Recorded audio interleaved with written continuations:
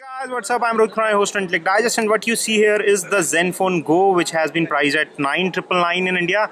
It's a pretty competitive phone for this price and specification segment. It comes with a 5-inch 720p high definition display, retains the Zenfone design as you see, but the power and wake up key and the volume rocker has been moved to side, unlike the Zenfone 2 series which has them on the back.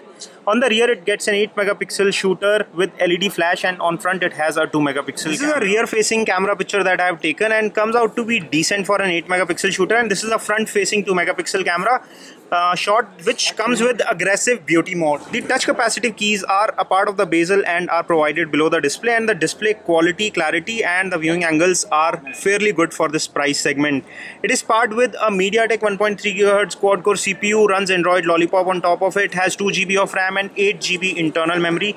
Let me quickly show you the storage that you get right out of the box, and the available storage that I can see here is 2.6 GB and 3.5 GB is the precisely available storage that is provided out of the box. The phone looks fine and breezy for the price segment and gives you good specification. Comes with 3G dual SIM connectivity, expandable memory. It also comes with a 2070 mAh battery, which should be good enough for a moderate user for one full day of usage.